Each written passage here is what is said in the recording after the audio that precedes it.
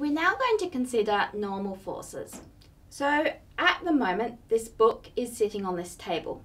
So because it's at rest, we know that there's no unbalanced or net force acting on it. So we know that it's got a weight force pulling it down. But because there's no unbalanced force, there must be some other force pushing it up. So this force which is pushing it up is known as the normal reaction force. So the normal reaction force is always felt in a direction perpendicular to the surface.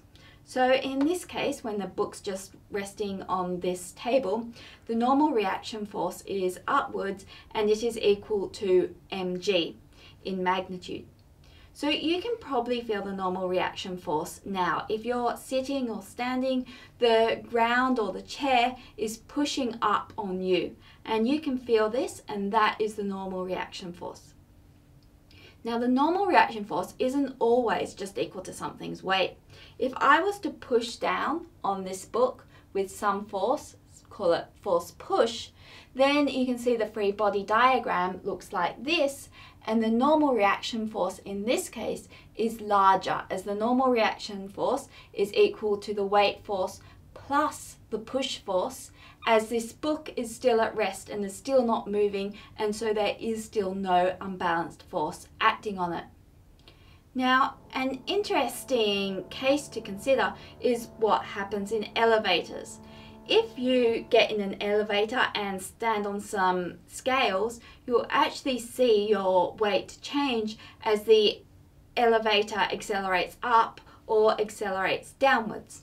So you've probably felt as you get into an elevator and it starts to accelerate down, you feel a little bit lighter. So let's have a look at why this is. It actually turns out to be because the normal reaction force on you is getting smaller, and the normal reaction force is what you feel. Okay, so imagine this person in the lift standing on some scales. The lift is accelerating downwards at some rate A. Let's draw a free body diagram for our person standing in the lift. The forces acting on the person are the weight force pulling them down and the normal reaction force from the ground pushing them up. And we know that these two forces must add together to give the net force, which is equal to the mass times the acceleration. So in this case, the sum of the forces is equal to minus the mass times the acceleration. I'm using minus here because I'm taking downwards as the negative direction. And this is also equal to minus mg plus n. So n is positive in this case as it's an upwards force. It's pushing the person in the lift up. So rearranging this, we can see that the normal force is equal to mg minus ma. Or we can pull the m out, and so the normal force is equal to m times g minus a. So this is smaller than what it would be in a stationary lift, which is just equal to mg, and this is why you feel lighter when the lift accelerates downwards. If the lift were to be accelerating upwards, so when it gets close to the bottom of the building, it needs to slow down.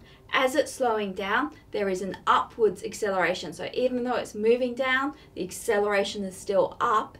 In this case, we have that the net force is equal to ma, and ma is now positive, and the forces acting on the person are still minus mg plus n, though it's a different n. So now we can rearrange this case and we get n is equal to mg plus ma. So as the lift slows down and is moving downwards, you feel more reaction force from the floor, so it actually feels to you like you're a little bit heavier. So pay attention to this next time you get into an elevator.